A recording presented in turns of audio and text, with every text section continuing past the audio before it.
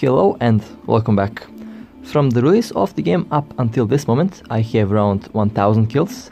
I honestly need to count them all one day. On this ship I have 88 kills at the moment. That's a very nice number. I am on the road to hit 100 very soon. Now let me show you the fit that I have on this ship. I did change some modules because I need more defenses from frigates and interceptors. In the high slots, I have my trusty beam lasers. Those weapons did prove themselves to be very good. I have very good skills for the lasers, and well, so far they have been doing a nice job for this ship. In the low slots, I have a Predator Status Webbifer, mostly as defense, also a Warp Scrambler, also mostly for defense, and of course the primary Warp Disruptor will be my Predator Warp Disruptor. Now I did take Hammerheads, Mark 7 Hammerheads. These drones used to be very expensive. They do thermal damage, they're very nice, and well, it will be interesting to see how they will perform in PvP. In the low slots, I do have the classic C-type MVD, dual drone damage amplifiers, and a Covertop's cloaking device. Well, let me quickly demonstrate the ship in a simulated environment. Now, I did increase my skills for the lasers, and of course that did improve the DPS on the ship a little bit. At the moment I do have 529 DPS, which is nice. Of course, once I max out my drone skills, the DPS should be around 600 to 700, and the ship's velocity is 2040 meters per second, which is excellent, and that will be also increased once I max out the MVD skills. Alright, well, it is time to cloak, and with that being said, let the hunt begin. Okay, I am warping in this first anomaly. Let's see what's hiding over there. I can't wait to hit tier 9 to buy the Covertops 2. That ship sounds very interesting. And it does have a couple... Oh, what is this? A Omen. Alright, well, time to engage. I haven't caught a Omen in a while, so this will be a nice kill. Okay, let's engage. Got the Disruptor on him. The Tracking Disruptor is also engaged. And now, well, I will be orbiting at 14 kilometers. That is my range of choice. Okay, well, the Hammerheads are doing a good job to dismantle that armor. And time to dismantle the hull as well. Okay, that's the first kill. Let's quickly get the pod and let's quickly loot the wreck. Okay, so far so good. Local is nice. Oh, C-type modules. Well, thank you. That's exactly what I need. Time to warp out. But oh, I forgot to kill the pod. Alright, well, my bad. I got excited for that C-type module too much, I guess. Okay, and one more hit should do the job on that pod. There we go, nice. Okay, time to warp out before any reinforcements arrive. Now, I did have some very interesting moments where the target did call in help, and well, of course I had to disengage. That's why I'm always this cautious when I'm hunting. Alright, well, let's go to the next anomaly. And what is this? One caracal? Oh, okay, well, let's quickly engage the target. Now that caracal, I think, has a disruptor on him from the NPCs, so I do have luck. Now it has two disruptors on its ship. Time to orbit and time to engage the guidance disruptor. Alright, the caracal is defending itself. Good. Very nice. I absolutely love the the guidance disruptors. They cripple the missile performance on your target ship. Instead of taking 1000 damage, I take 100 damage. because of that guidance disruptor. And of course, this ship does have a bonus on the disruption modules. So far, that's been saving me from taking a lot of damage for some time now. Alright, this caracal has been destroyed. Let's loot the wreck. And, well, Caldery Navy. Okay, well, so far the loot has been very nice. I can't complain about the loot. I absolutely can't complain about the loot. And let's quickly take down the pod. And, okay, pod is down. Time to warp out before any reinforcements arrive. You never know. Usually they do call for help, so speed is very important here. The faster you can kill your enemy, the faster you can warp out to safety. And my internet was terrible at this moment, as you can see. My internet is always terrible. Okay, next target. Oh, a battle cruiser. What is this? Okay, well, these things are one of my favorite targets.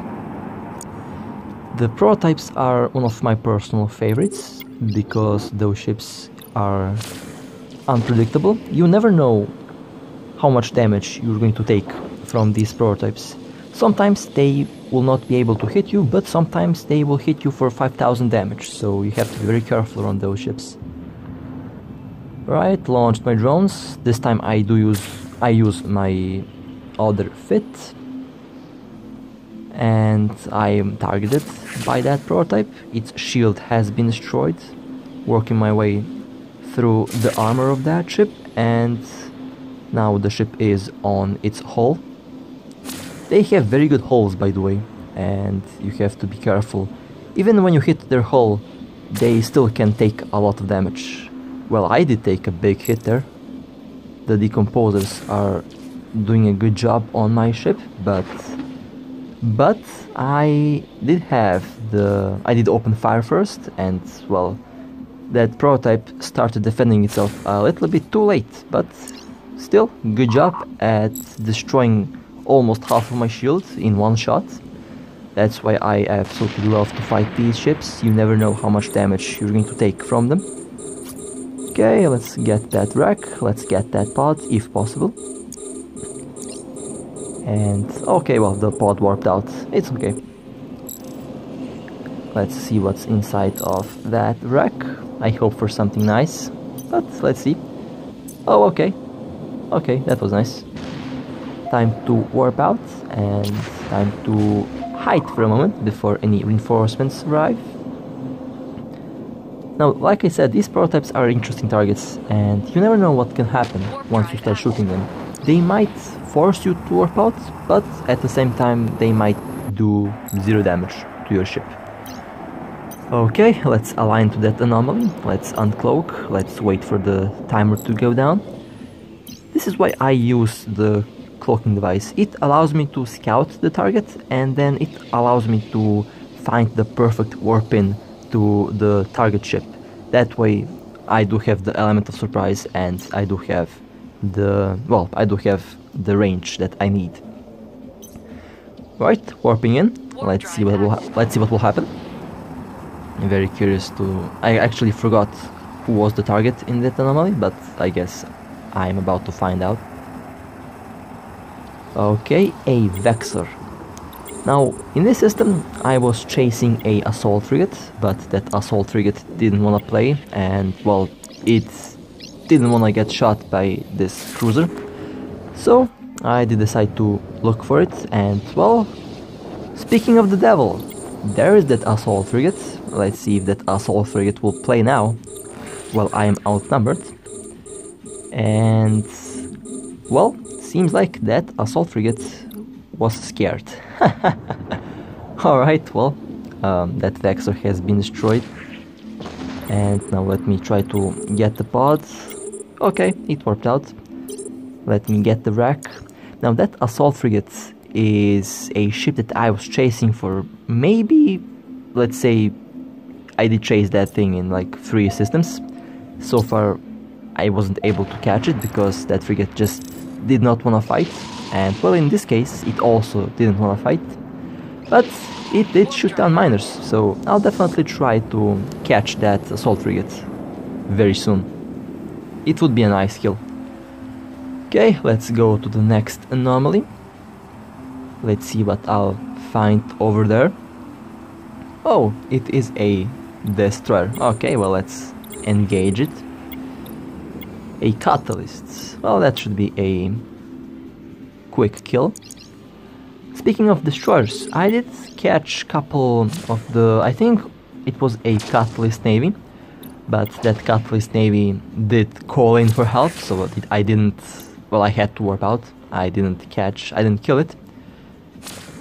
Interestingly enough, I did have a couple faction cruisers warp on me in that case. They were ready for me. Mostly because I have a bounty on this ship. I think it's 500 million, I'm not quite sure. 500 million on this ship and 2 billion on my Phantasm. Now I don't know if that is like a legit bounty that I have on the ships, but someone in the comments a couple videos ago did tell me that I do have a bounty, so yeah, that's interesting. Okay, let's warp to safety there. Let's see, where will I warp in next? I'll warp in on this base. I think there is someone over there, I'm not quite sure. Well, I'm about to find out anyway. Okay, let's uncloaked, alright. Let's 8 kilometers should be nice. Okay, warping in. Now, recently our corporation and our alliance did have a problem in our home systems from certain alliances and of course from certain corps. So I do what any corp member will do, and I'll defend my own territory. Time to engage this Algos, because, well, it is red, that means enemy. Okay, and of course the enemies are set by the corp and by the alliance leaders, so I am just following orders. That Algos was destroyed. Okay, let's get the pod and let's quickly get the wreck. Okay, there's 34 people in the local. That's not good. I better be quick. Who knows, maybe there's reinforcements coming. You never know. I'm about to have 10 faction cruisers warping on me. That would be terrible, but at the same time exciting, I guess, because I would have to outrun them, which I can. I'm quite fast. Alright, well, warping out and cloaking. Good. Well, that was smooth. That was very smooth, and that was very, very smooth. Okay, let's align to that anomaly. And let's prepare to warp. Okay, couple more seconds. Okay, let's warp in. Warp drive active. Let's see who's hiding in that anomaly. Okay, warping in. Another red Algos. Okay, well, these... Well, actually, is this... Okay, it is the same... It is the same pilot as before. Well, unfortunately, I have to do my duty. Okay, well, let's quickly shoot this destroyer down. And they also did reset our base a lot of times, so I am on high alert. Okay, that ship has been destroyed, and let's destroy that pod. It is very interesting how once you shoot down your opponent's base, pirate base, you can reduce their income and you can reduce the spawnings of the Inquisitor and Scout sites by a lot. And of course that's one way to prevent them from making any money. Okay, let's warp out to safety. And let's cloak, just to be safe. Okay, that was nice. That was very nice. Alright, well, aligning to the next anomaly. There's 19 players in this system at the moment. and let's see, 10 more seconds on the cloaking device, or should I say on the Covertop's cloaking device. Time to warp in, and well, time to engage the next target.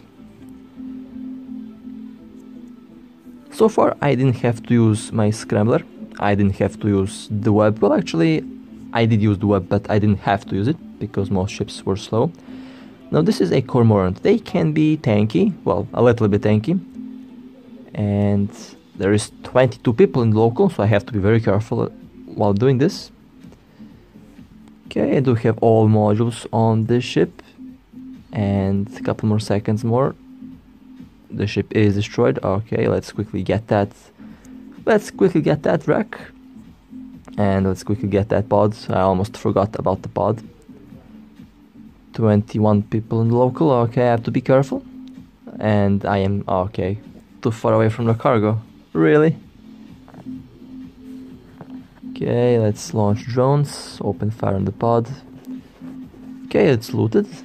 Oh my god, okay, well, thankfully it's not a scrambler, or else my MVD would be off.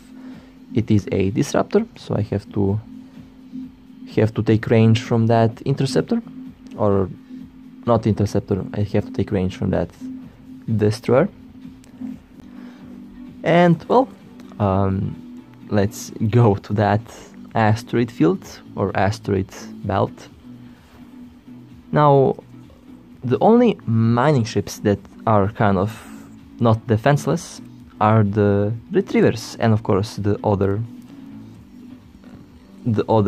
ships in that lineup. And here I'll be fighting, I think, one of these. So let's see. Again, the next target is red, and that means a enemy. Well, then let's engage this retriever. I do have all modules on this ship, and keep an eye on the local. As soon as I engaged, a lot of people started jumping in. 17 at the moment, but more will arrive. And well, this retriever looks to be tanky. 19 people in local, 4 jumped since I started to shoot this retriever. Might be a bait, I don't know. I guess I'll find out in a couple seconds. Okay, ship's armor is gone, and now fighting on the hull. It's shooting my drones, but it's too late for that. They are not defenseless, they are tanky, as we can see. And these ships do carry drones, and they can do damage. Alright, the ship has been destroyed. Time to warp out before reinforcements arrive, because these ships are never defenseless. Usually when there's a retriever, there is a small fleet around, in 99.9% of cases. Well, that was a fun ride. I have to say I did enjoy this combat a lot. And well, with that being said, I hope you enjoyed. Stay safe, fly safe, and I'll see you next time.